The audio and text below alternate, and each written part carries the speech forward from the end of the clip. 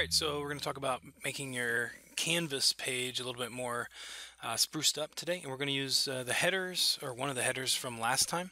And if I'm over in Canva, this is getting really confusing, but Canva, this is one I made.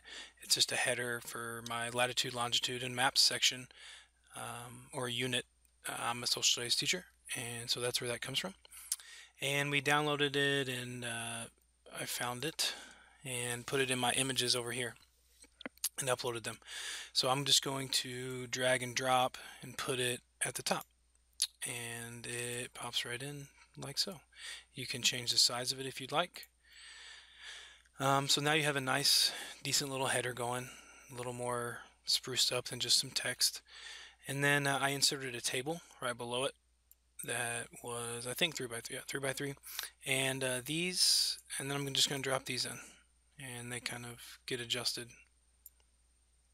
This one I'm actually going to bump over to the second one if it'll go.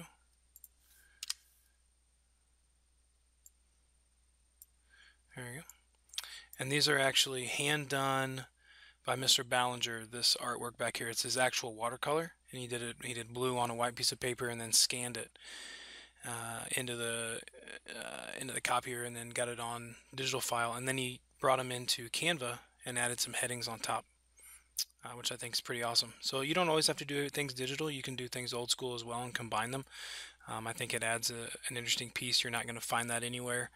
It's going to be your own, and you can also put links to it. So if you have drawing and you want to link it to another page in Canvas, or an assignment, or you can link it to anything with a website or a URL, and just as easy as saying here's ESPN.com, and you can test it once you save it.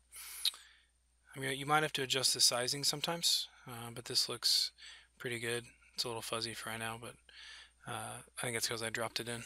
But you click on it and it'll take you right there.